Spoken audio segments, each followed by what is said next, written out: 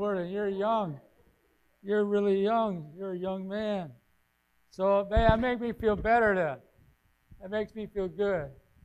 But He's with us with every season of your life. And so, boy, I'm just excited about young people. We got some kids here today, and they're going to be blessed too downstairs with Austin ministering. But wherever we're at, when we can start early with the Lord, it's to our advantage. When we can start young. But if you haven't started, wherever you start, as long as you started, that's what counts. As long as you start with the Lord. And so Paul, the Apostle Paul, was not always a nice guy. We know that. Scripture talks about that. He didn't always have things right. When he thought he was doing God a service, he was actually going against the will of God. But thanks be to Jesus who changed his life. Amen. It's never too late for someone to get saved. It's never too late for someone to come to Christ. Thanks be to Jesus. I'm so glad for his grace today. We don't deserve it, do we? Well, we receive it because of God's mercy and God's grace. And so, wherever you're at in your season of life, God is there to work on your behalf. He's going to take care of you until the end. And He called us to trust Him and to believe on Him. So Paul, after he was converted, he got the calling from the Lord. And he had started several churches, and they were churches that he would raise up leaders, and then he would go on. Paul was a church planner. Paul was an apostle that he was a shaker, he was a mover. He was not afraid to die for Christ. And so he was on his way. Now he was arrested. Now he was going to get to go to Rome. But something happened. And we'll talk about that later. But in the book of Romans is where we're at today, chapter 5. Paul has written a lot of things in Romans. Some of it's hard to understand. Somewhere I think Peter said that even Paul was hard to understand at times.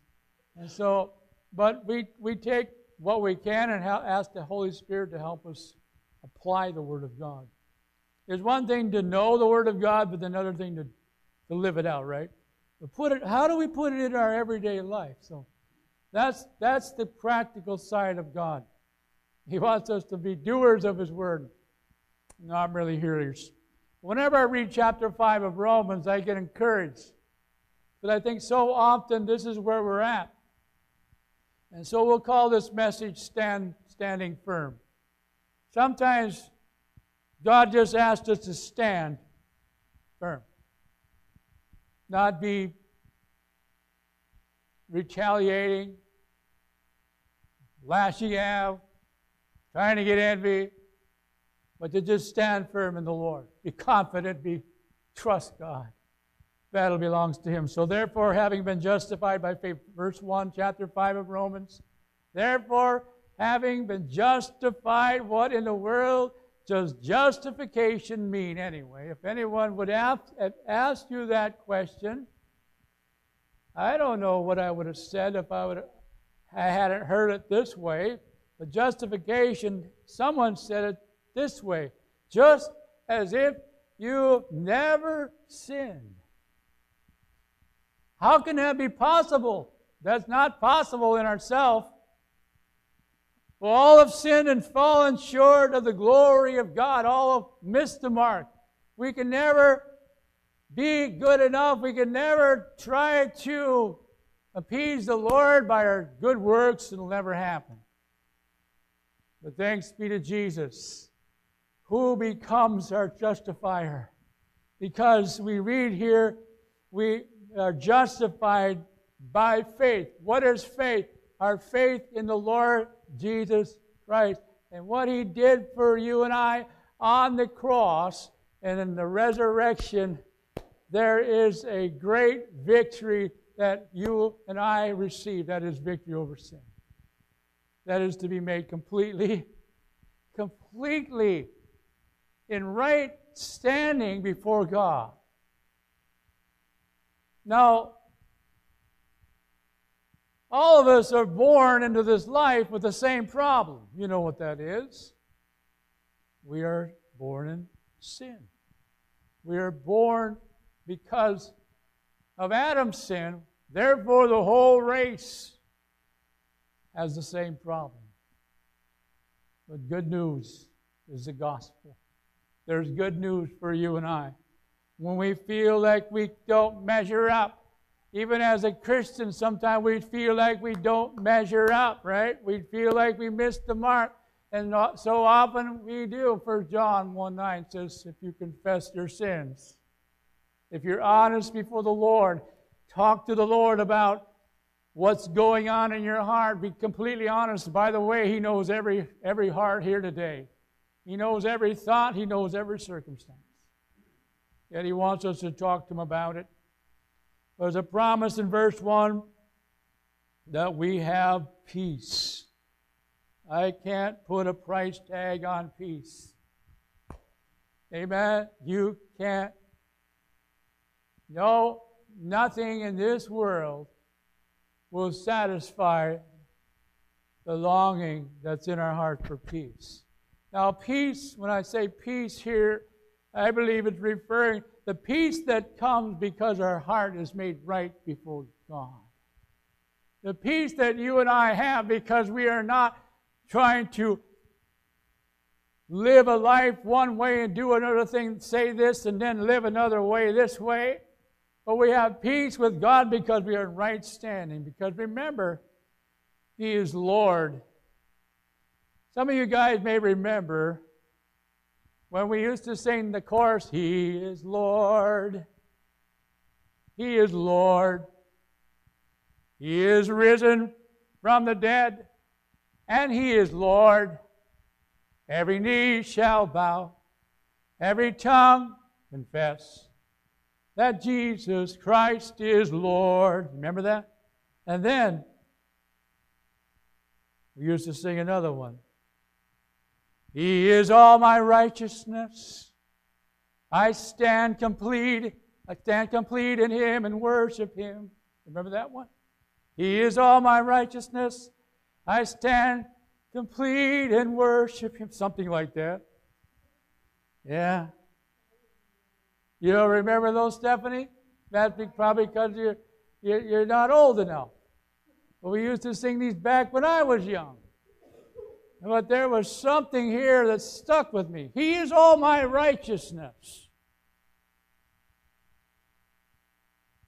What is it about human nature that wants to sort of earn its way to salvation? No, let's get it right. God wants us to live in such a way. But how can I live in such a way that will not muddle or interfere with God Himself? You see, I've got to get it straight. I have to come before the Lord and say, here I am, be merciful to me, a sinner. Will you save me? Will you take away my sins? I acknowledge my need for you. And then all of a sudden, yes, now He can move in.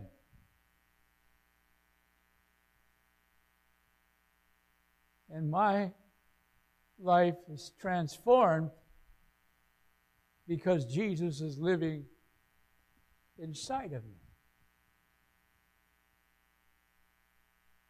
What would happen if people all around the world would get that message? You would have more peace, wouldn't you? You'd have people seeing eye to eye. You'd have more people understanding truth. Because Jesus is the way, the truth, and the life. I'm so glad that He does not come to condemn us. He came into this world to set us free. By the word of Isaiah, the captive is set free. Captive from what? Captive from the enemy. Captive, held by the enemy to do his work. And so we remember that we are to stand complete. We stand complete. On Judgment Day, we stand in Jesus. We're going to stand because Jesus is standing with us. He would say, I believe, he wants to say he is one of mine. She's one of mine. She walked with me. God knows their heart. But then there will be the question, as we read on here. Why do Christians go through tribulation? Why do believers have to suffer hardship? Why do people who have served God all their life sometimes end up with crippling diseases or whatever may be the list? The list goes on. Why? May I only say this? I don't know all the answers, but I do know that we live in a fallen world. And I do know that because sin has entered into the race of mankind, we are suffering the consequences of sin. God never intended for us to be sick in the original creation. He never intended for us to have to deal with sin. And Jesus also had to taste this life for us. He had to taste it. Sometimes it was bitter. And you know the story. Sometimes he was spit upon, but that wasn't bad. That was hardly anything. But when they beat him nearly to death and they scourged him with the whips, and then the whips had thongs and metal things, bones sharp, they would tear the flesh. It would not merely leave a welt, but it would shred the flesh. Sounds terrible. Jesus merely bled to death before he got to the cross. No wonder they pushed someone in to help him carry the cross. But Jesus went it all the way for you and I because he had us on his mind. I believe that with all my heart. He could see beyond. He could see beyond all the time. He could see the future that those young people, those elderly folks, those people in faraway places will come to know him and be in his heaven, who for the joy set before him endured the cross. See, what will help us in this life is to remember the cross. Jesus said, if you're going to follow me, there's a cross to pick up. There's a price that we pay. This is not a cheap grace, as some may say it is. Cheap grace means something like this. Well, I've sinned today. Oh, Lord, forgive me. I'll just go on now. It's done, over. I'll go do something else. Oh, whoops, I sinned. Well, it was kind of a potential that kind of cheapens the grace of God. Oh, Lord, help us to live with an attitude of, Lord, I've sinned against you. I've grieved the Holy Spirit. And Lord, even things that are right to do, Lord, forgive me. Change my heart, oh Lord. Change me, oh God. The psalmist prayed that. David, when he prayed, he was in anguish over his sin when he finally admitted to his adulterous affair. And he prayed, we read it in Psalms 51, I believe it is, that he says, create in me a clean heart. Create in me, Lord, a right standing. See, he felt the distance. Sin separated him from his God.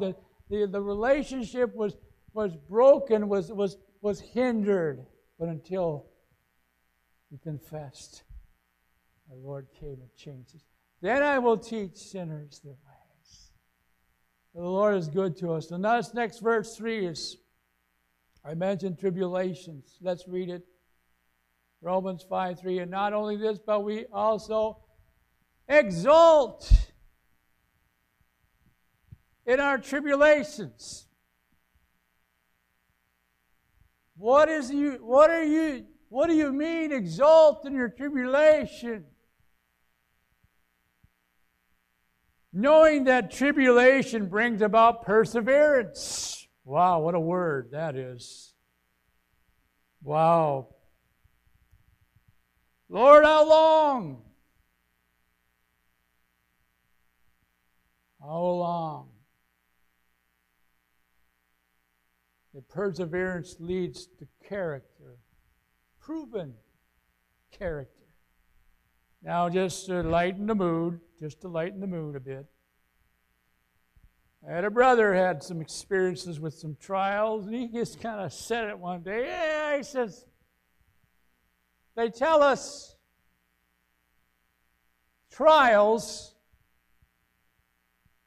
make character or build character. But he says, I think it's just making a character out of me. That was supposed to be a joke. Okay, kind of lightened up the mood. I've seen a couple smiles, so we're okay. But what Paul means by this is he can expect tribulation. The fact of the matter is, in the book of Acts, they were excited. They got persecuted. What? They were overjoyed that they were beaten. They were considered worthy to be beaten for the name of Jesus. I don't know about you, but that's kind of seems a little odd. But when we think about it, it tells us what was in their heart. That their goal in this life, their calling, it was not up to them. It was not up to their ability, but it was up to the Lord's ability to do what He wants to do in spite of the mishap and circumstance and weakness and setbacks and on it can go. Because we want to stand firm, even if it costs us trial, even if it's hard going, even when the ground is hard to plow, even when the roots are hard to remove. Persevere and not give up.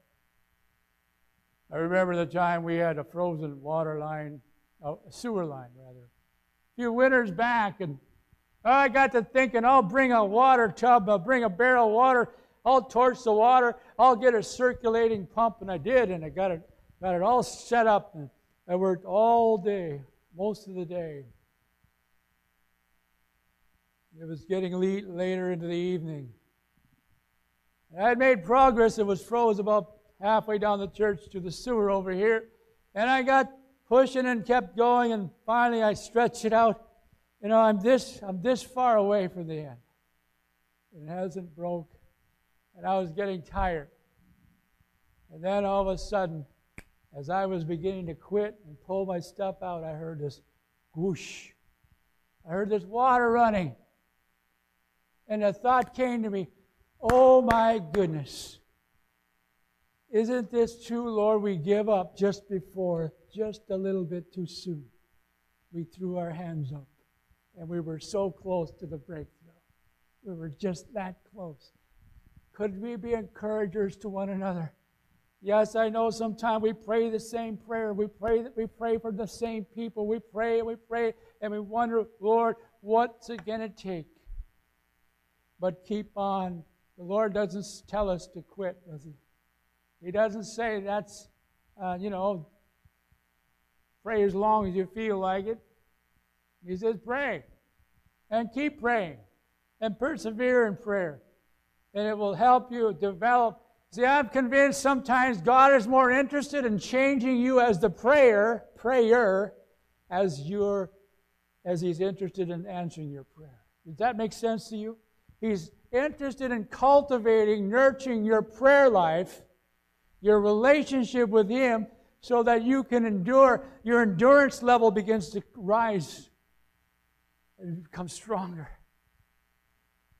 How many know no pain, no gain? You've heard that saying.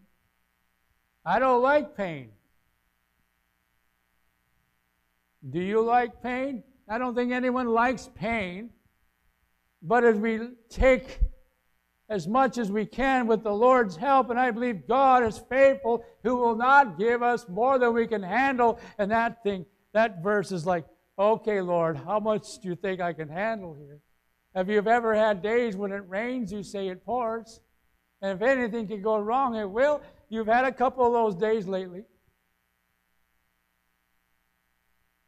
But then the storms pass, the clouds pass. and you say, Lord, you've helped me again. Lord, you've met me again. Lord, you forgive me for what I begin to doubt. Forgive me when I begin to take my eyes off you and begin to measure my life with my abilities rather than God's abilities. Stand firm. Sounds very similar. Ephesians chapter 6, verse 14, when Paul was talking in another place about this battle that is taking place in the Spirit, he says, stand firm. Therefore, having girded your loins with truth, having put on the breastplate of righteousness. What is it that all about? This is the armor of God that God gives to us through Jesus. The truth is His Word. Having put on the breastplate of righteousness. In other words, the fiery darts of the enemy cannot penetrate if we put on the breastplate of righteousness. He is with us in the heat of the battle. And how many want a victory? But we forget that we have to have a battle.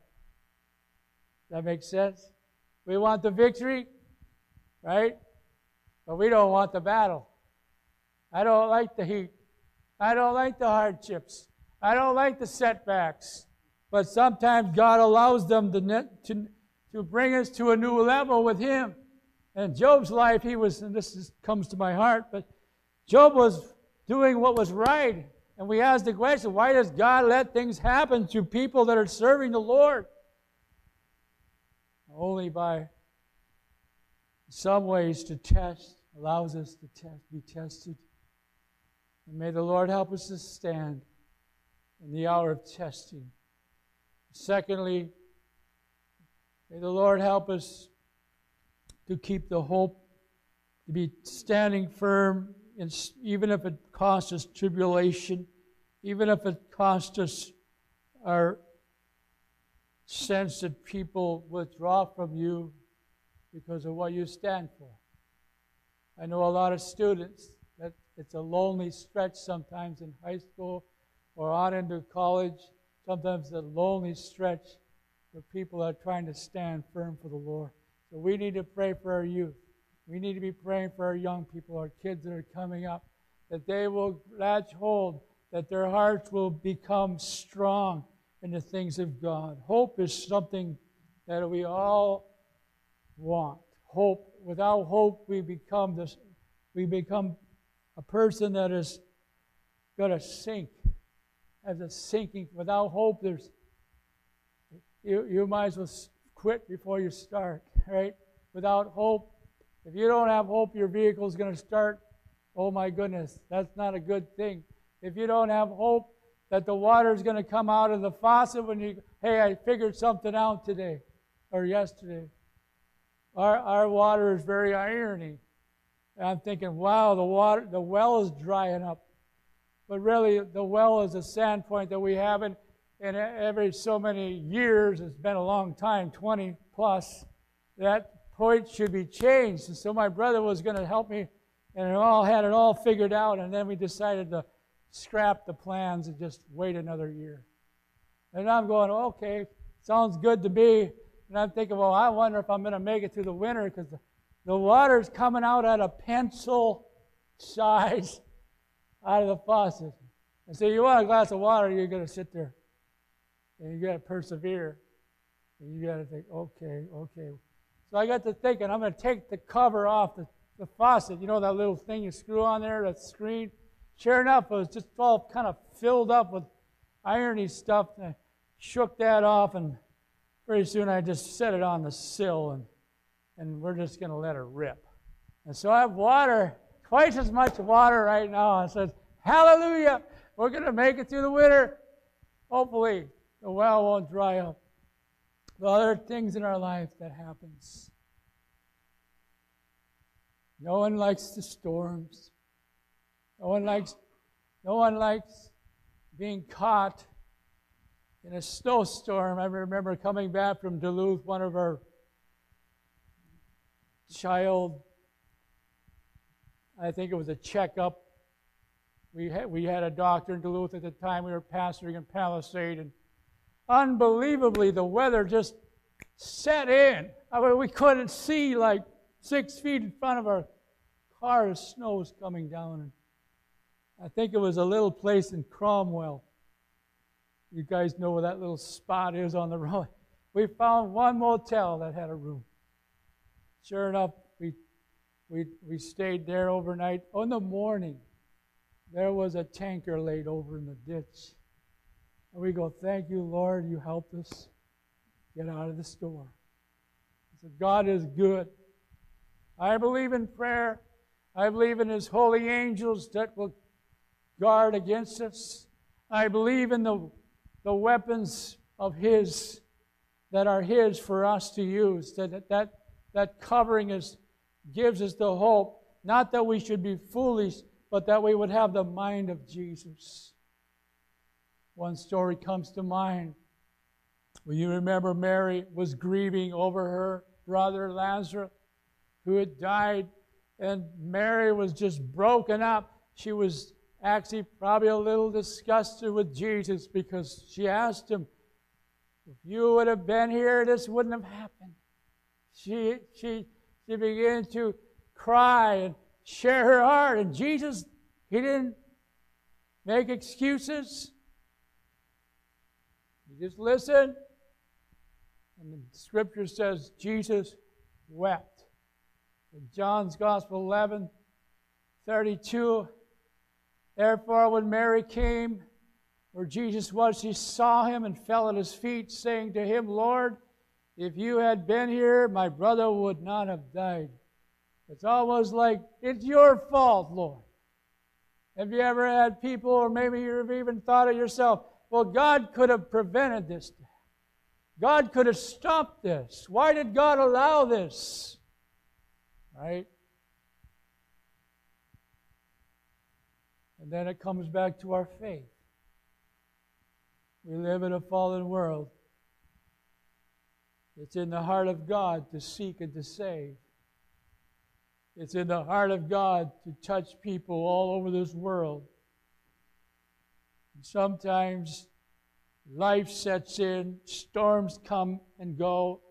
The real purpose, the real reason that you and I have been given another day to live is to glorify Him and to seek after Him and to bring our children up in the Lord with the help of the Lord and to encourage others around us to look to Jesus. You see, when things get tough, human nature is more apt to look up toward the Lord. Not everyone, but typically humanity begins to turn to God when things really get tough.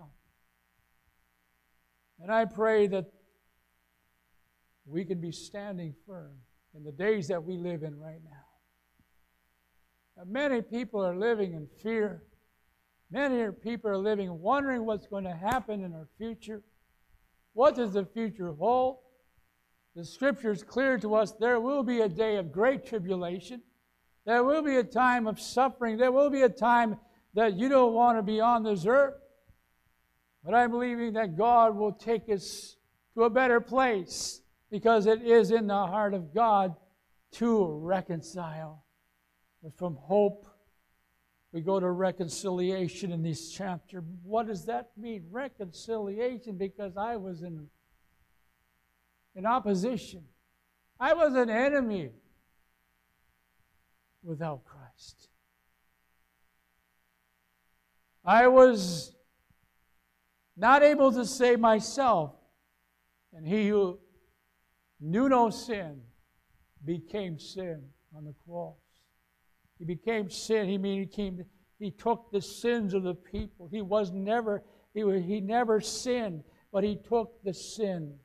He became the scapegoat. He became the sacrifice.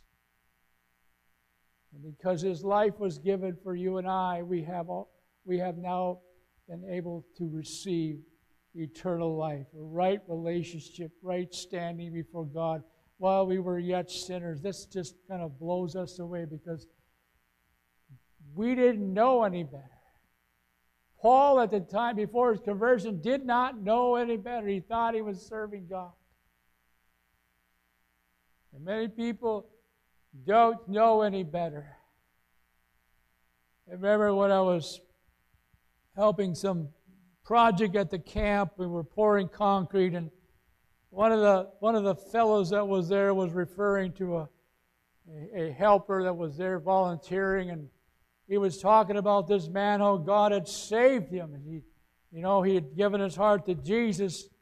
But then he turns around and says, "But God hasn't fixed his vocabulary yet." I thought, oh wow, that's one way to look at it.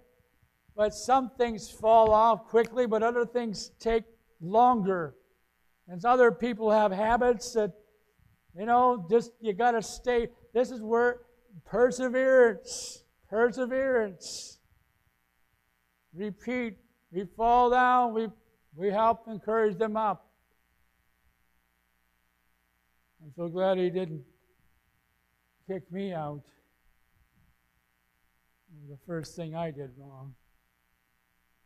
I would never make it. I need His grace. I can't live a life that I should without His grace. And so His life was given for our life. He suffered many trials. He suffered many things. Isaiah said He was despised, forsaken of men, a man of sorrows, acquainted with grief. You see, you could tell anything to Jesus, and He knows all about it. He's been there.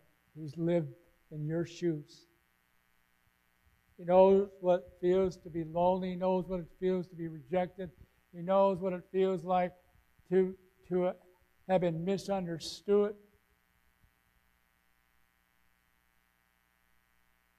And then He knows what it feels like to be abandoned. A lot of people are in our world that are being abandoned. There's a lot of needs. But Jesus knows your heart. And when you feel lonely, He knows exactly how that feels. And He said, my God, why have you forsaken me? Spoke that out of the depths of His soul. But then we read in Hebrews 12, verses 1 and 2, therefore, we had just went off a chapter of faith and talked about the heroes of the faith, Abraham, Noah, all the big names, but there was a lot of people that weren't mentioned, were also persecuted. Their names are before God. God knows. But then he reads into Hebrews 12, therefore, since we have so great a cloud of witnesses surrounding. Those witnesses are the previous chapter 11. But also, I believe we can apply to, you have had men and women in your lives who have passed on to the Lord. I have men and women in my life who have passed on with Jesus. And they're a part of the witnesses surrounding us because of their life, because of everyone needs a role model in their life. Someone to say, you know what? I get encouraged to be around that person. So that Jesus goes on, as we read this verse, it says, lay aside every sin. Lay aside what entangles us. And let us run the race. In other words, get rid of the stuff that's dragging you down. If there's envy, if there's bitterness, for example, we've got to let it go so that we can run the race, fixing our eyes on Jesus, who for the joy set before Him endured the cross, despising the shame, has sat down at the right. Now, what He says, He sat down at the right hand of God. It doesn't mean He's just sitting there. That means He's in a place of honor. Jesus is at the right hand of the Father because He's at the place of honor. But Jesus is active in heaven because He said, I will go and prepare a place for you. He's building a place for you and I. He's at work. I believe that heaven will be a place where we'll be all involved. with something in some way that we will never want to come back to this place again. But we will come back. The Bible says we will come back to this earth to reign with Him, to rule with Him. Things will be different. All the nature will be changed. Everything's going to be great. And others will be born during that time. That's a lot of things to understand. But try to keep it simple. Jesus loves me, this I know, for the Bible tells me so. I am weak, but He is strong. They're simple truths. Even when I don't feel like I'm good, He says, you're righteous in me. You're in right relationship with me. And so we stand firm. How do you know we're going to stand firm this week? How do you know that? Because the Word of God is your sword, and the help of the Holy Spirit lives in you, and you have others that love you. You have your family, you have your church family. We need to stand firm with each other. We need to lift each other in these days. We need to pray for the saints of God. We'll switch back to mics. End with this song that Emily taught me. The blessing speaks right out of the Scriptures about the blessing. Throughout the Old Testament,